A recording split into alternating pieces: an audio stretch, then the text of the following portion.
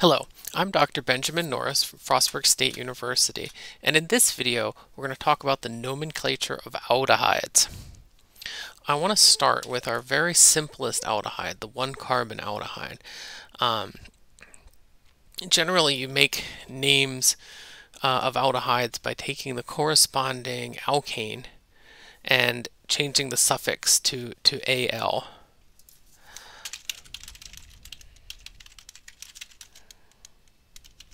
Right. So, that means the corresponding one carbon alkane would be methane, and we'd change that to methanal. Okay. This particular molecule and some other aldehydes also has a common name that I wanted to just share with you. The common name of formaldehyde is so persistent that I want to encourage you to learn it because lots of chemists use it instead of methanal. Okay, we're going to go through building the names of more complex aldehydes, and I'm going to start with this next one down here. Okay. And I want to remind you that this is actually a process that has multiple steps. So first we want to identify the parent chain, then we want to change the suffix to al, and then we want to number if needed, and identify the substituents, if any. And so in this case, we have a parent chain that's 1, 2, 3, 4 carbon atoms long. So after step 1, we have a parent chain of butane. Okay, but we change the suffix to al for having an aldehyde. Now it's very important, the aldehyde is always, almost always on carbon 1, so we don't need to number this compound. This is not 1-butanal, this is just butanal. You think about it. You can't have a compound named 2-butanal or 3-butanal or any other number. The aldehyde has to be at the end of the chain, and it always gets carbon 1, so we don't number it. And in this case, there are no other substituents, so we don't need to number it, and we don't need to label any substituents. So this compound is just called butanal. Okay. This next compound is a little bit tricky because the aldehyde carbon atom isn't actually part of the ring. Right. So this compound is not, and I must really emphasize, not cyclopentanal. Like, this is the name that you would use for a compound that it has the aldehyde carbon in the ring. The aldehyde carbon can't be in the ring, it'd be a ketone different then. Right? So we need a different way to name cyclic compounds that have an aldehyde hanging off of them.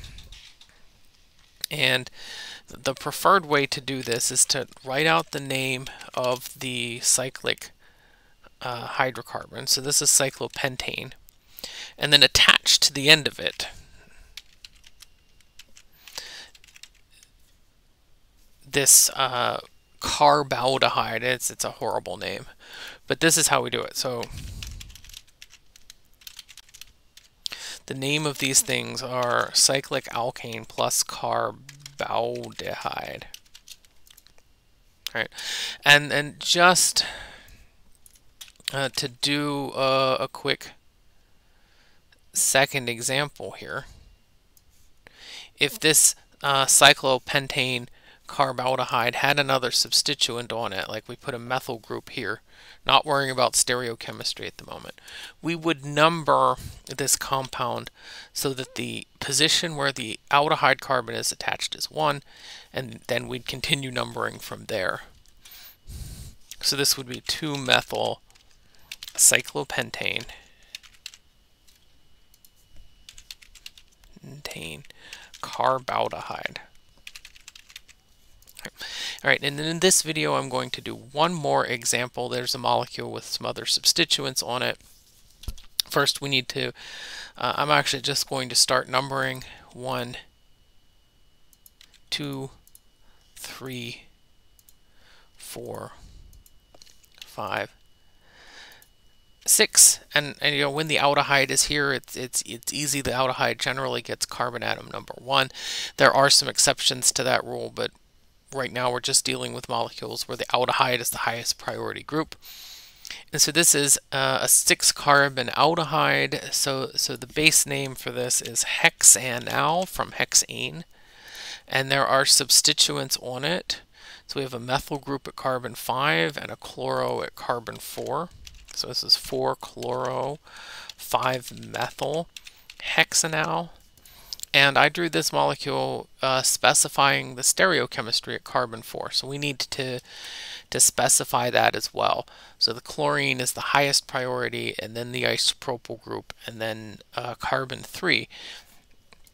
So remember that we do our assigning priority based on nearest, the nearest difference. So carbon 5 has 2 methyl groups and a hydrogen. Carbon 3 has 2 hydrogens and another carbon group. So carbon 5 wins.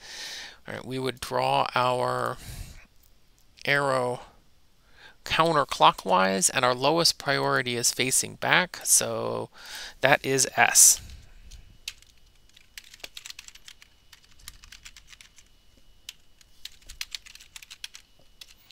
And so this is S, 4-chloro, 5-methyl hexanal. Right. In the next video, in this in an upcoming video, I'll do some more complex examples, but in the next video, in this sequence here, I'm going to go over the nomenclature of ketones. Thank you for watching.